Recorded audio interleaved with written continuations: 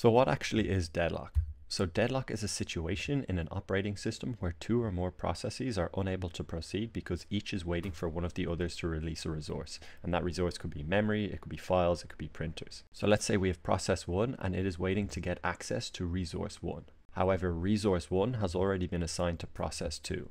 And process 2 is waiting to get access to resource 2, which has already been assigned to process 1. And so here we have a circular chain, and as you can see, process 1 will never be able to access resource 1 because that has already been assigned to process 2, and process 2 is waiting for resource 2, which has already been assigned to process 1, and therefore we have deadlock. A deadlock can only occur if the following 4 conditions are met simultaneously. The first one is mutual exclusion. And so what does that mean? Only one process can use a resource at any one time. If a process has taken a resource, no other process can use it until it is released. So an analogy is, think of a single lane bridge where only one car can pass at a time. If a car is on the bridge, no other car can enter until the first car has crossed and left the bridge. The second condition is hold and wait, and what this means is a process is holding at least one resource and is waiting to acquire more resources that are currently being held by other processes. An analogy is, imagine a dinner table where Bob is holding a fork and he needs a knife to eat, and so he waits for a knife that Mary is using.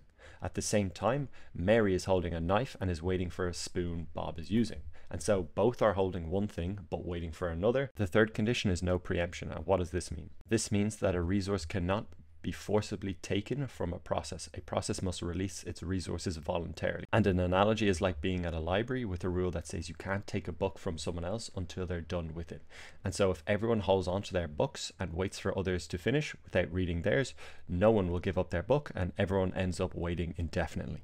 The fourth and final condition is circular wait, and this means that there is a circle of processes, each waiting for a resource that the next process in the circle holds. And so we've already seen this in the first example, where there's a circular nature of processes that are waiting for a resource being held by another process. Another key topic is deadlock prevention, and so prevention focuses on structurally eliminating the possibility of deadlock by negating at least one of the 4 necessary conditions, so mutual exclusion, hold and wait, no preemption, and circular wait.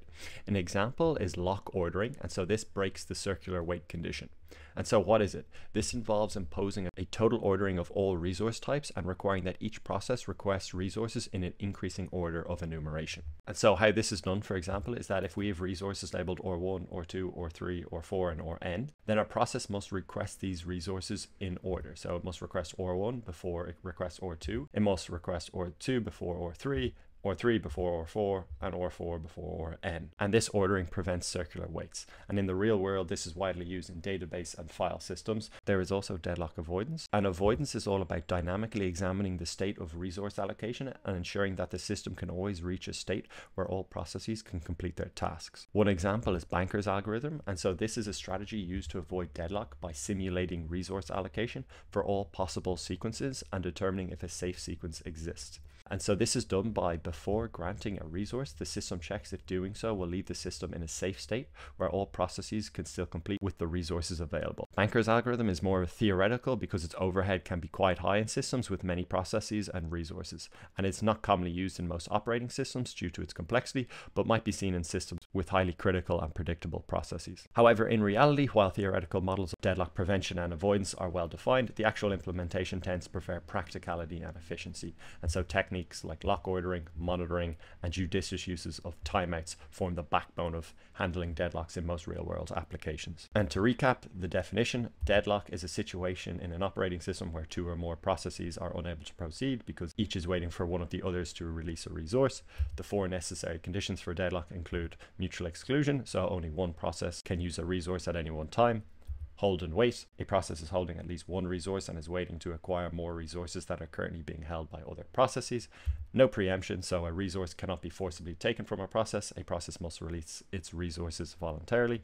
And finally, circular wait. There's a circle of processes, each waiting for a resource that the next process in the circle holds. Then we have prevention, which focuses on structurally eliminating the possibility of deadlock by negating at least one of the 4 necessary conditions, and avoidance, which dynamically examines the state of resource allocation and ensures that the system can always reach a safe state where all processes can complete their tasks. In the real world, actual implementation tends to prefer practicality and efficiency.